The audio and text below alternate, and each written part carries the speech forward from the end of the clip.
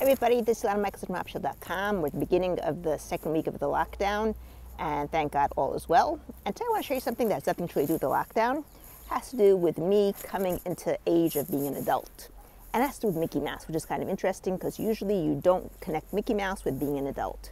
But he had gone to Disney World. I took my kids over there after I was divorced already. And let alone the fact that I just spent $2,500 on the entrance fees, that didn't really count because that was like funny money that's in my account. But my kids saw kosher ice cream and they said, "Mommy, can we have kosher ice cream? Can you buy it for us?" And usually it would have been that I would then go look at my either husband, who was my husband at the time, no longer, or it's my father, or it's my mother, and they would be the ones buying. And then suddenly I realized, wait a second, I'm the one who has to buy it. And that was the moment that I felt that I was a real adult. So that's my connection between Mickey Mouse and being an adult. Have a great day from optiontoheal.com, and remember, everything is always going my way.